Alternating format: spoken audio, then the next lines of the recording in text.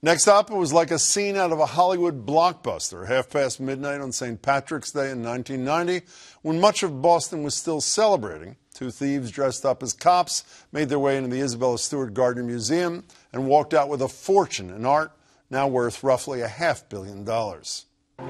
We now know that a lot of local wise guys were scoping out the museum. They were casing it. Anybody who was a thief, an art thief, knew about the garden. It was an easy score, as they say on the street.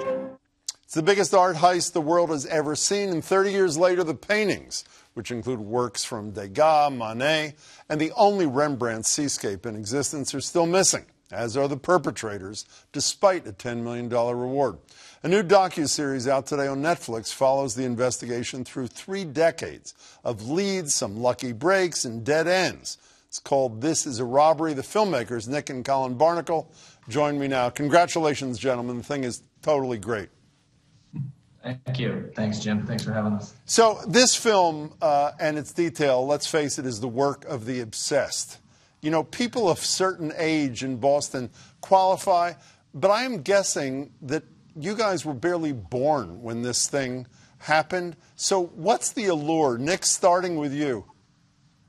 I think the allure here, as we allude to it in a few of the episodes, is Gardner sickness. You absolutely become obsessed with the whodunit, finding out who done it, who did this, and following each clue to its conclusion. I think Colin did an unbelievable job of putting this together.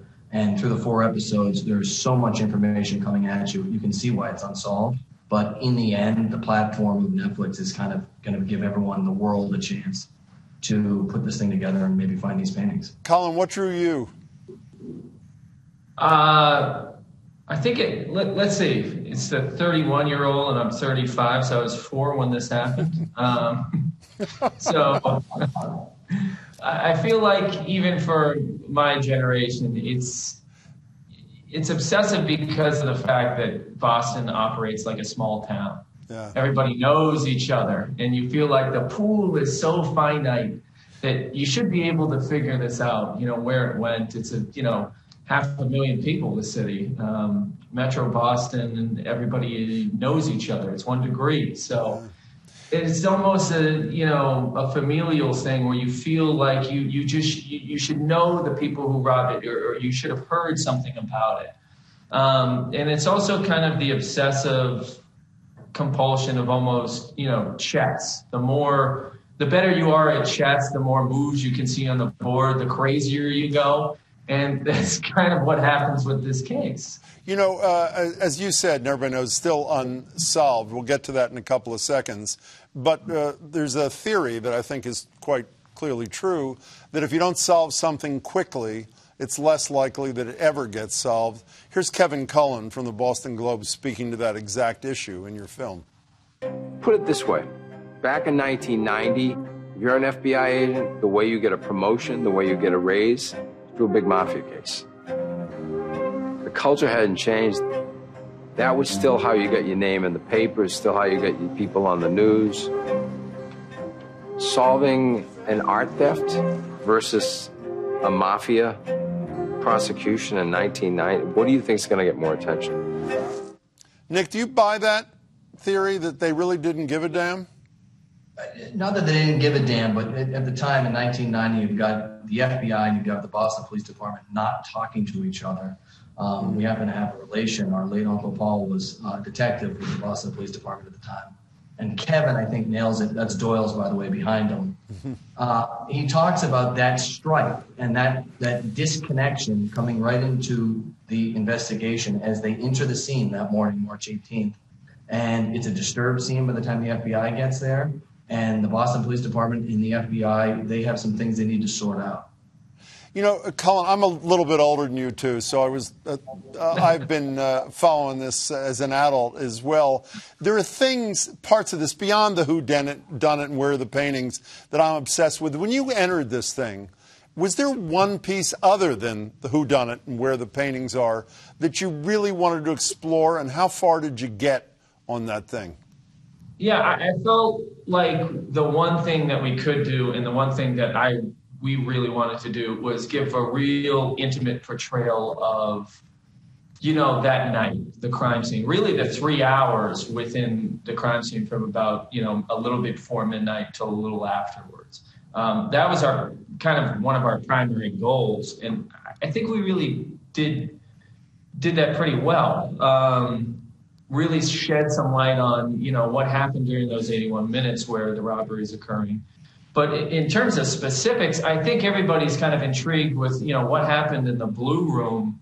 How is it that one of the guards goes through there at 12:27 and that's it? No thief goes in there according to the alarm printout. I think that is the kind of mystery within the mystery that kind of everybody wants to know. And, there's so many other details within that night. A fire alarm going off, a glass break alarm going off. What does it all mean? Are those parts to the puzzle, or are those kind of red herrings? That's kind of what we wanted to focus on. I still can't believe it was 81 minutes. They were in that place. With me, it's like they took that worthless thing, I don't know if it's worthless, on top of a flag, and they didn't take a Rembrandt self-portrait. When it's so well planned, it's obvious, it's unbelievable. So Nick, I don't want to give anything away that you don't want to give away, but while I think it's fair to say that maybe you didn't assemble enough evidence for an indictment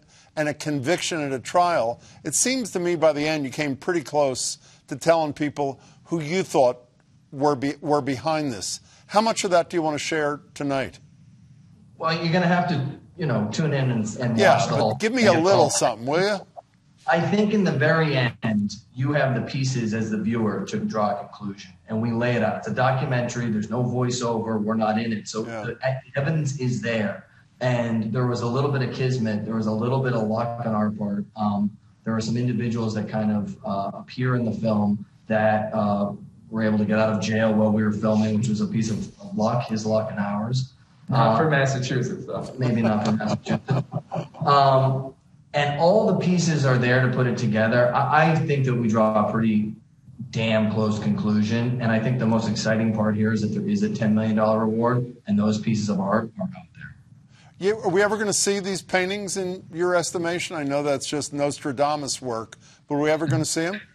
I think that traditionally what you hear is that the 13 pieces of art were split up. I think we adhere to that theory as well. I do think that we will see some of these pieces of art maybe in the near future. Again, the power of Netflix's platform, every country in the world, save 2, same day and date.